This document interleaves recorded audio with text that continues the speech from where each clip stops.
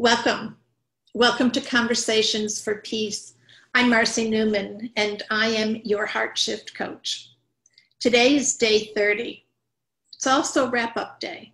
Wrap-up for this wonderful project of so many heartfelt conversations for peace that I've been privileged to share with you. It's my hope, of course, that as you listen to the challenges and the rewards of peace that had been realized by my guests and, of course, by myself, that you will have begun to explore how you also can cultivate more peace in your life, as well as extending that hand of peace to others. In truth, of course, you're extending your love. Love that has grown from a limited version into a more expansive and unconditional aspect. This is the ultimate reward for the work that we do. It's also the greatest challenge. And so today you may have noticed that the title of this conversation is a little bit different. It is The Cost of Peace, Renounced, meaning, what does it cost you to not be cultivating peace, to not be reaching for that higher vibrational frequency, the only frequency where peace can be found? What has it cost you? You know, this is something that many of us, without even recognizing, unfortunately have learned to become numb to. We don't notice necessarily our levels of anxiety or stress, our restlessness, our sense of unfulfillment or being separate from the world. In fact, sometimes it becomes so commonplace that we just think that it's a natural part of life. And the truth is, nothing could be further from that truth. As the magnificent being of light that you are, our natural beingness is all in light. So think about how light is not just a stream. It's made up of trillions of particles that come together. This, of course, is the collective consciousness that we are a part of. And we greatly affect every experience that we have and the experiences of all those around us. In fact, it ripples out into multidimensional aspects, of which we won't go into now. We'll save that for another time. But what I want you to realize is that you're not an island. You are so intricately connected to all that is. In fact, we could even say that you are all that is. And so when we are out of alignment with an energy that is of our true nature,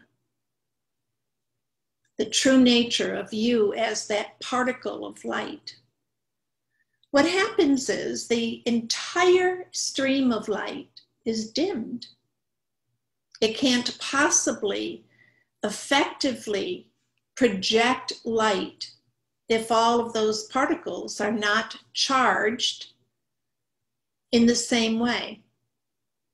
Of course, as there becomes greater numbers of those whose lights have dimmed, so does that stream of light dim as a whole.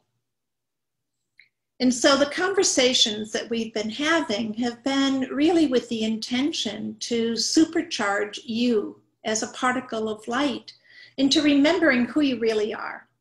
You are a light of this world. And I know that it seems almost far-fetched. It's too much for the mind to wrap itself around, because it's not of the mind. And so it makes perfect sense that that would be a challenge. This is a knowingness of the heart. It's the only place where you can truly remember who you are. It's only there where this energy that you are is untouched.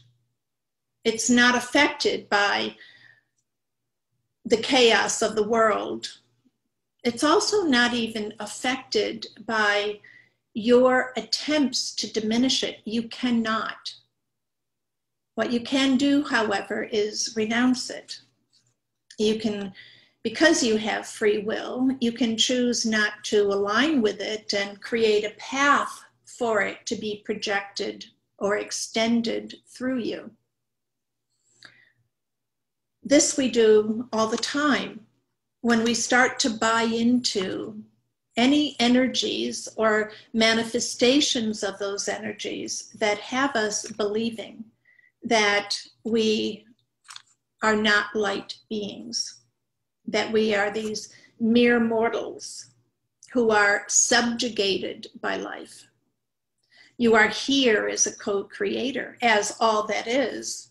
You're the creator, and you are so powerful, but you need your light in order to be able to manifest and create from it wholeheartedly. So I just want to talk about the cost to you right now, as well as the cost to me and the cost to the whole collective we're going to call humanity for today. The cost is that as all of these lights are diminished, as your light is diminished, as I said, light has no path to follow. What happens as we get further and further away from recognizing who we are, we start to experience all things that are associated with fear. We start to associate and align with the belief that we're not enough, that we're not lovable, that we're not valuable or worthy, perhaps even that we're not capable of loving or living. In that energetic field, you will remain separate from joy, which can only rise up from within you. You will remain separate from any sense of fulfillment because it will always be outside of you. In fact, you may not even reach for it if you believe that you are not worthy of it or not valuable enough to achieve it.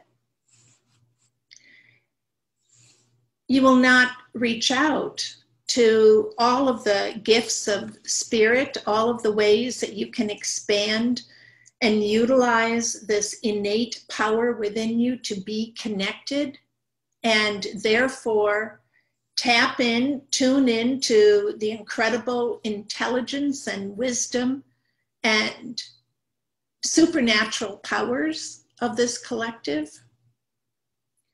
You will even have a limited access to happiness because you will always be seeking happiness from outside of you, seeking others to fulfill the happiness.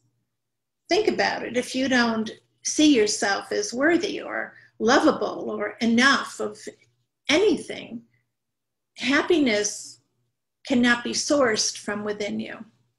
And certainly not the joy I spoke of a moment ago. What also will happen is you will lose your sense of well-being. You'll not feel safe.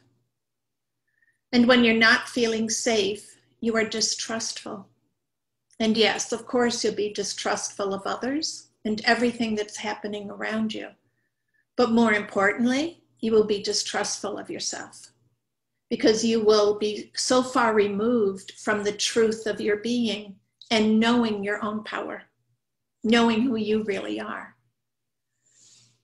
In addition, and this is what is so painful, is that it will affect the entire lens that you are looking through at the whole world. And so this world that's meant to nourish you and nurture you and support you and provide for you in a way so that you can experience your fulfillment, your own expansion, your beingness, and truly step into your purpose as the magnificent soul that you are. Because you will remain separate from that, you will remain separate from your true self and any sense that there is something more for you. I don't know about you, but when I think about being in that place, I feel like I have to hide. I'm afraid that I'm under attack.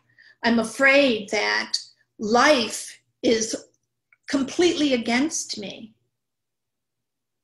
instead of it all being in favor for me.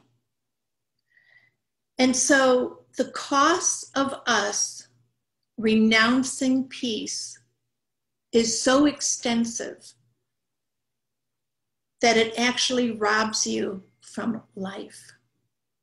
You will not experience life in all of its fullness, in all of the gifts that it has to gift you and to nurture you into becoming the most expansive, most incredible expression of light that you can be. And it will all be because of your own choosing. Because what you've seen and heard and have been given the opportunity to experience through the sharing of these conversations is that peace is always present. It's waiting for you. You must choose it. And you must be so committed to it that you're willing to let go of all of those beliefs that are keeping you separate from it. You need to let go of the thoughts that the beliefs create that lead you down these paths of pain and suffering, separation. You need to let go of those old choices that you made. Maybe it's, different people in your life who you look to help you to justify where you were. The commitment has to be total because peace is a total energy. It is a complete energy. You have to be willing to let go of past activities, actions that you had taken. Forgive yourself of those. Let it go. Any of those past actions are exactly that. They're in the past, and they are not a part of who you are right here and right now when you decide to align with peace. All of that is actually forgotten by energy, the true essence of you. It doesn't even see it. Only you do if you dwell in that direction. So bring yourself to the forefront of your direction, of your intention. And every experience that you create now will be an automatic extension of that energy of peace. This is how it works. But it does take commitment, and it takes a willingness for you to let go of whatever is keeping you separate, recognizing that the costs to you are far too great. The costs to your families, to your friends, it's far too great. The cost to our communities, to our states, our country, our world. It's far too great. And so on this 30th day, I invite you to start to compile a list of your own. What are 30 ways that you can cultivate peace? Perhaps 30 things to let go of. The point is to reclaim. Let yesterday be the last day that you renounced peace. Let yesterday be the last day that you felt separate from life. Let yesterday be the very last day that you ever imagined that you were anything less than this magnificent being of light who is here as a light of this world. And let yesterday be that very last day where you were at war with yourself. And let today be the day that you have declared peace. Peace within you, peace extended through you as you extend your hands, your heart, in peace to all those around you. Let nothing stand in your way. Let yourself start to reap the rewards that only peace can bring, and the true freedom that your heart has been yearning for forever. So I'm leaving this with you. I hope that you're reaching right now for a pen and paper, creating your own list, 30 ways to cultivate peace within me. What am I willing to let go of right here and right now? And of course, what am I willing to let in? And if you want a little bit of a Kickstarter, go to HeartShiftCoach.com, download your 7 ways to cultivate peace. Let that be your first 7 steps. And of course, make sure that you get your copy of the Peace Pledge. I can't begin to tell you, excuse me, how the energy of this has affected my heart.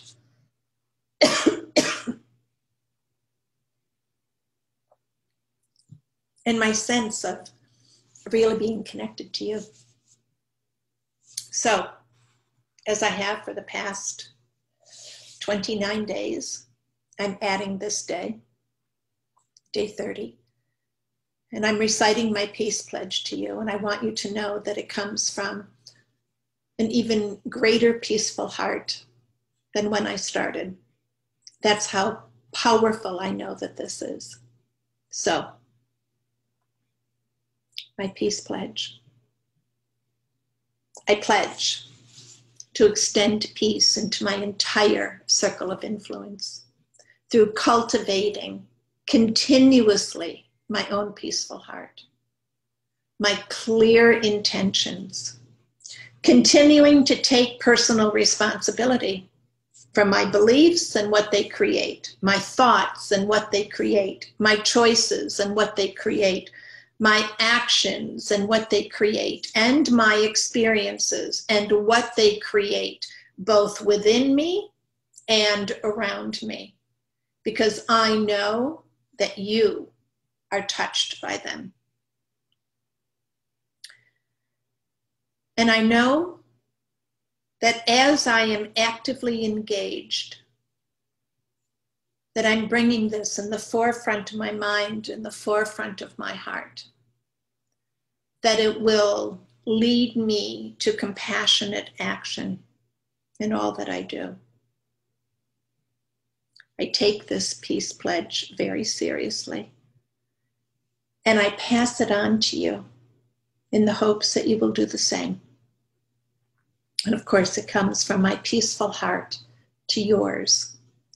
Peace in, peace out. Extend your hands and your heart and your mind filled with peace to all those that you meet.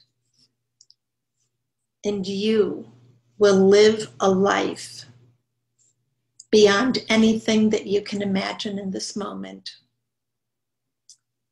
But very soon, the evidence of the rewards of peace will be piling up all around you, and you will wonder how you ever lived without it before. Many blessings to you. Until next time, have a wonderful, wonderful day and a peaceful heart.